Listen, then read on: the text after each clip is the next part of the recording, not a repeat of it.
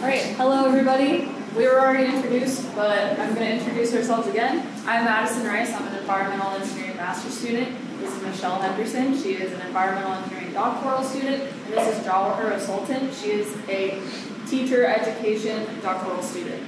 And it's more than dirty water. And secondary students help solve the world's drinking water crisis. So, this is the distribution of years of life lost due to illness, disability, and early death due to unsafe drinking water.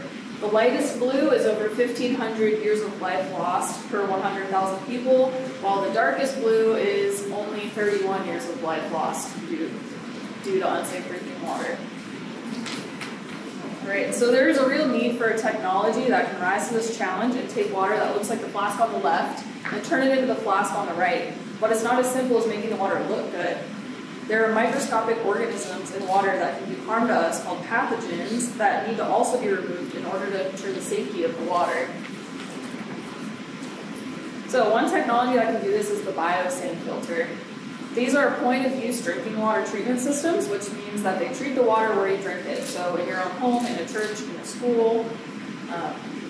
It uses sand as a filter media and biological treatment in order to treat drinking water. Overall, these work by pouring dirty water in the top and clean water comes out over time, but there's a lot more going on within these filters. So biosand filters are special because they have an elevated outlet tube that lets them hold the water within them in between uses. So the dirty water gets additional treatment all day long. But these filters aren't perfect. Dissolved contaminants that can cause acute health effects such as arsenic, lead, and fluoride don't go treated through biosand filters. There are many parts of the world where these contaminants are abundant in drinking water, and the goal of my research at USF is to modify these filters so they can remove these contaminants. All right, so these modified filters don't only have a different design, like the picture on the left, they have different media, shown in this picture on the right, and it's a biotar and pumice, and then there's sand as our control. So over the course of this experiment, we're going to have 6 of these filters run for several months with the different media, different coatings, and we're going to test the removal of fluoride. And similar to Madison's research, we've done research in 6 high school and middle schools in Florida and 1 school in Ghana. And a part of that research is engaging students in how to develop scientific research questions.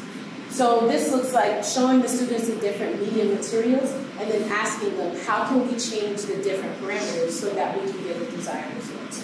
So here you see students learning about the media, and then we ask students, can we change the cleaning frequency, the amount of water that's poured in so that it could affect parameters such as turbidity or pH.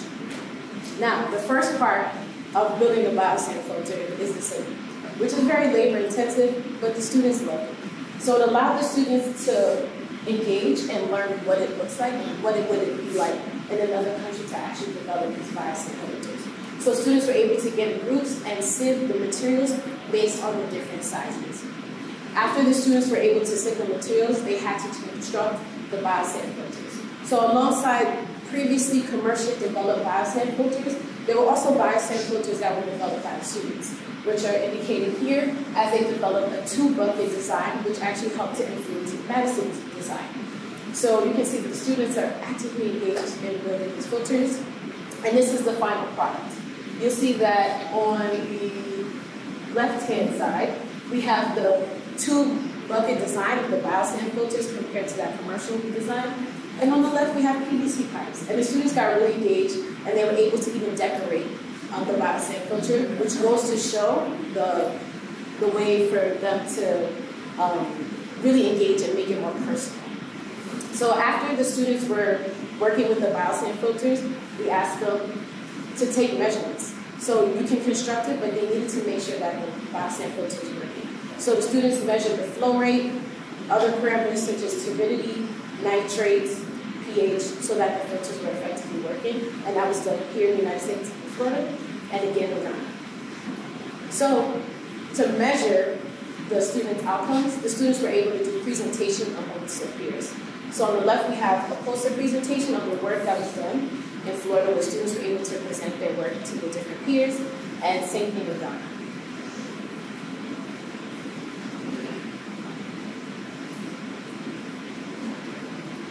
our qualitative data collected from interviews with the student as well as observations of the students and teachers' engagement in this authentic science experience during spring 2019 indicate the following results. Participating in this project has a positive impact on student belief in their capacity to do science and even become a scientist, which motivate their students to think of what science is, who scientists are, and what it means to really become a scientist. So students emphasize major differences between engaging in the Biosand Filter project and the regular science classes. This includes having scientists in school, long-term engagement, working on teams, different their research questions or research method, as well as continuous measurement and unknown results. Also, our students reported that this project empowered them, where they felt mature, responsible, and able to create change in the world as a result of their engagement in a research that had real-world implications in people in the developing countries, which really enhances their self-esteem and their ability to become a scientist.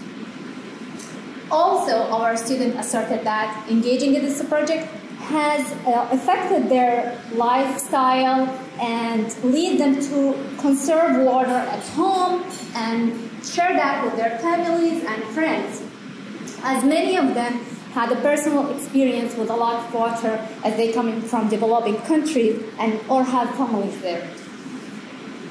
So, in total, this project has positively influenced their desire and interest in science and science-related careers. The majority of them tell us they really want to be a scientist or including science-related careers. To conclude, the students believe through participating in this project, they believe they really gain methodological, social, interpersonal, and intellectual skills. Thank you.